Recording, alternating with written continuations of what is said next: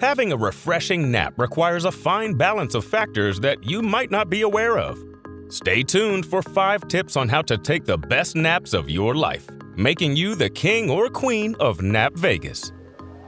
That triple-stacked burger for lunch seemed like a good idea at the time, but now you're paying the price.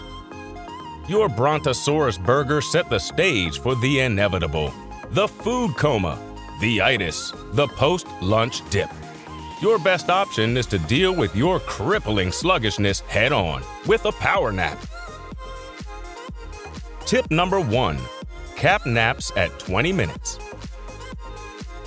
A 20-minute power nap prevents you from entering deep sleep, helping you avoid waking up groggy, a transitional state known as sleep inertia. The whole point of napping is to feel revitalized, not like you've been hit by a boulder. Tip number 2. Create a nap-conducive environment. Some people can nap anytime, any place. But if you don't have this superpower, you'll have to use some handy napping tactics, like blackout curtains, ambient temperature, and white noise. But remember that it's about quality, not quantity. You want to avoid sleeping more than 20 minutes. Tip number 3. Nap early. Napping too late in the afternoon can disrupt nighttime sleep. Try to schedule naps at the halfway point during your day, like between 1 and 3 p.m., which is a natural slump in the day for most people. Tip number 4. Avoid napping in bed. You should be comfortable, but not too comfortable. Comfy beds have a way of holding us sleep hostage, making it virtually impossible to keep naps within a 20-minute window. Tip number 5.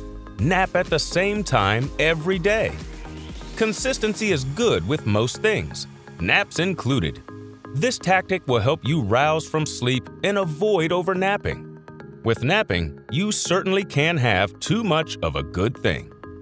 We're going to go into a bit about the science of napping. Keep watching. Naps are great. They're up there with finding $20 in the washing machine.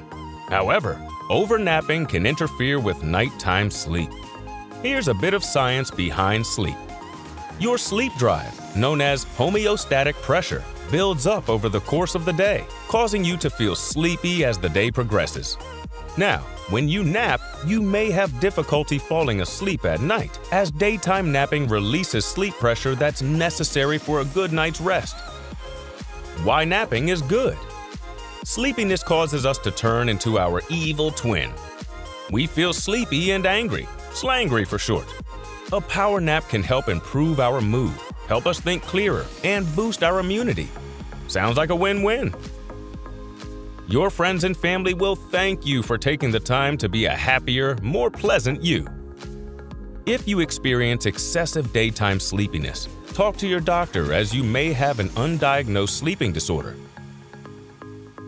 Help is available.